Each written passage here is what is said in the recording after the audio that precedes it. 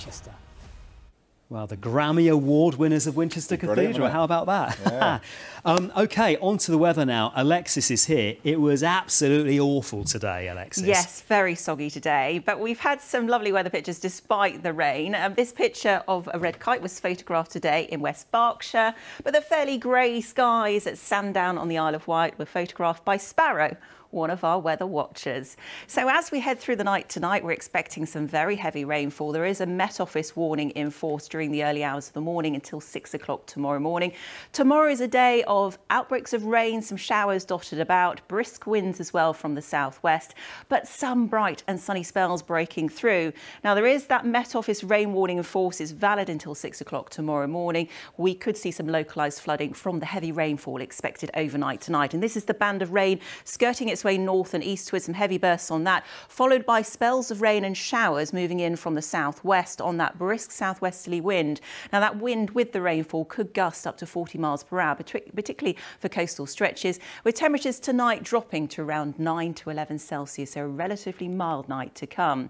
Now tomorrow, further spells of rain can be expected during the morning. For the southeastern corner, a few showers will start developing, and here they could potentially be thundery, but there will be some brighter spells breaking through during the afternoon. Some decent spells of sunshine, still brisk southwesterly winds, which will ease a touch tomorrow afternoon with highs of 11 to 12 Celsius. So temperatures are still well above the seasonal average. For the coastal forecast, the winds are south or southwest, 5 or 6, decreasing 2 to 4, and the sea state is moderate or rough. So tomorrow night, a few showers are a possibility. It's a lot quieter than tonight. It should be mainly dry, a few clear spells developing, areas of cloud drifting in from the southwest, and temperatures will be a little bit lower than tonight, down to around 5 or 6 Celsius.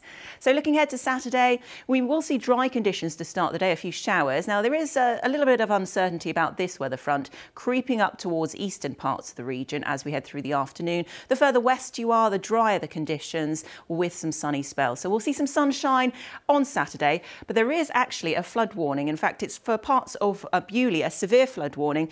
Village roads could be affected tomorrow up until midday, so you may have trouble accessing the village with the high waters, with the high tides.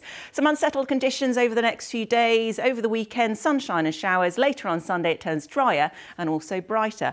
Guys, I've got this really lovely video for you. Okay. It's a murmuration. Okay. It's in Bowerchalk in Wiltshire. Look at this. What do you think? Fantastic. Oh, it's poetic. Taken by Andy Weeks. He said they've been around for several weeks. Wow. It's absolutely mesmerising, isn't it? Isn't it? Big Go on win. forever. Yeah. Yes. And that's happening every night, is it? Well, it's been happening for several weeks at his house in Bowerchalk, yeah. But obviously, I don't know if they're there this evening because it's been quite wet, but this was taken the other evening. Fantastic. Well, thanks for sharing that, Andy. Brilliant. And if you have any similar videos, please do share them with us here at South Today. Well, that is it from us. Tomorrow, how the Isle of Wight is marking 175 years since a global superstar lived there for the summer. I'm talking about Charles Dickens, and there's a lot happening. Alan's here with the late news at 10:30, but from us, good night. Good night. Good night.